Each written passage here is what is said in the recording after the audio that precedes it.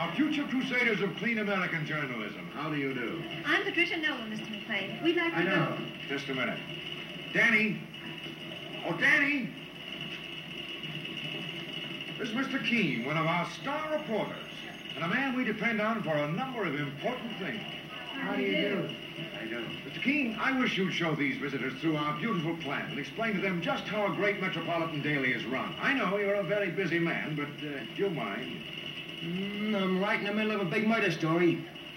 But it can wait. We run it next week. Oh, that'll be wonderful, Mr. Keene. Thank you. Do you write the editorials? No, I get all the sub assignments. I'm a picture snatcher. A what? When a millionaire's wife hides out the chauffeur, I'm the guy who slaps their profiles on the front page. I track down the saps who have good reason to keep their pictures out of the papers. Murderers, embezzlers, crooked politicians, and people who pull down the blinds in the wrong houses. In my opinion, modern journalism has descended to a deplorable level. A foreigner. And that ain't all I do. I risk my neck grabbing photos of plane crashes, train wrecks, and ships breaking up offshore in storms. And lots of other things. It must be thrilling.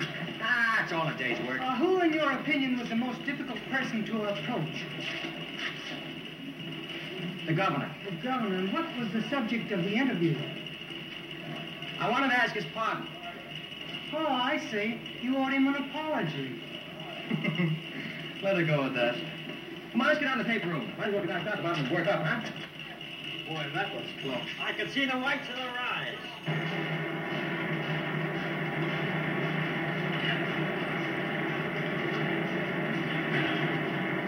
Here it is. Enough paper for a million newspapers. Yes, here it is. White wood pulp. Plain white. Why, today it's raw, but tonight it's cooked. With Kinder's ink, photographic art, the sweat of creative effort. Tomorrow it goes out, and hundreds and thousands of men and women feed their starving, mediocre souls on the indiscretions and adventures of others. And then, a little while later, what is it? Don't you know? They use it to wrap up herring.